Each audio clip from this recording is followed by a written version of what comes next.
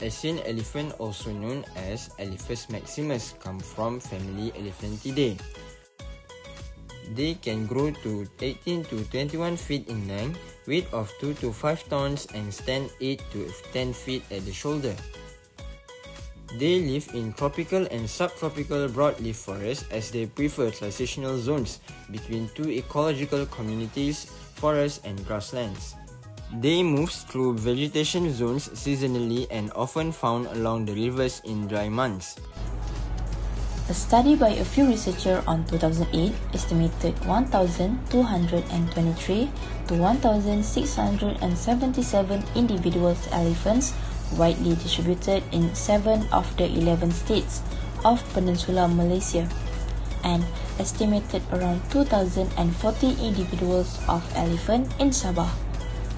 Elephas maximus is now categorized as endangered species A2C by IUCN.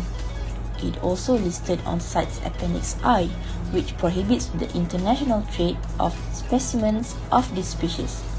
In Malaysia, the status of Elephas maximus has been elevated from protected species in 1972 to totally protected species in 2010.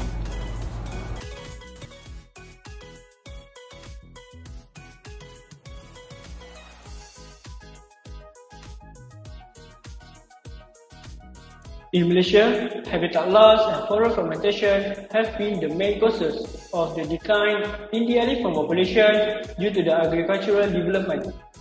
Habitat loss and fragmentation can be defined as the disappearance and segmentation of forests into patches due to the rapid conversion of forests into plantation and human-dominated areas. Their habitat has converted into oil palm and rubber plantation, and these plantations are accompanied by human settlements, roads, and dams, which further fragment of their habitat.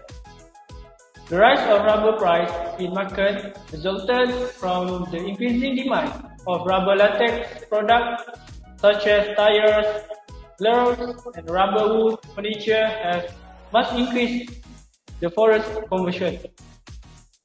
Palm oil plantation also contributed to the deterioration of elephant habitat.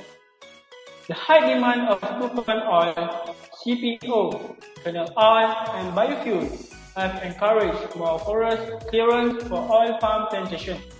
Consequently, this activity led to human-elephant conflict as the elephant encroached into plantation while searching for food and water.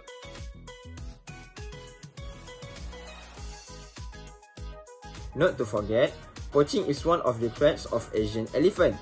Poaching is defined as hunting of elephants or its derivatives to be traded for profit. Elephants are being poached for ivory, meat, tail hair, hide, trunk, and food trafficking. Ivory has a high commodity value and persists illegal ivory trade to support the demand. Massive conversion of forested lands into plantations and infrastructure developments had forced elephants living in a smaller area and increased poachers' accessibility. As a result, elephants become more visible and easy target for poachers.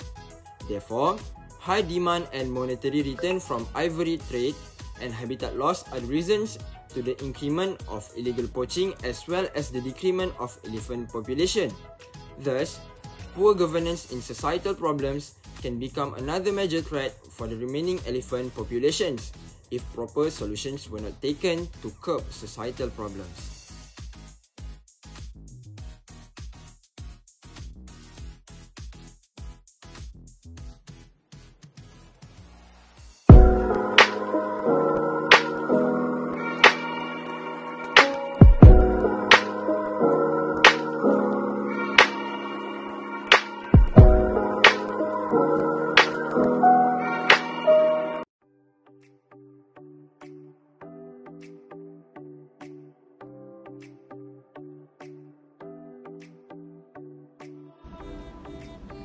How to protect Asia elephant in Malaysia, conservation and relocate elephant.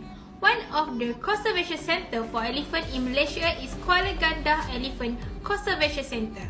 The Kuala Ganda Elephant Conservation Centre is an elephant sanctuary located in Temerloh in the state of Pahang, Malaysia, and within the Crow Wildlife Reserve. The centre was established in 1989 by the Malaysian Department of Wildlife and National Parks and formed a base for the elephant relocation team, which since 1974 has been reducing problem Asia elephant whose habitats are being lost to cultivation or development and relocate them to suitable habitat such as Taman Negara. The centre also aims to raise awareness and support research, and it has increasingly become a tourist attraction since its essays began to be published in 1997.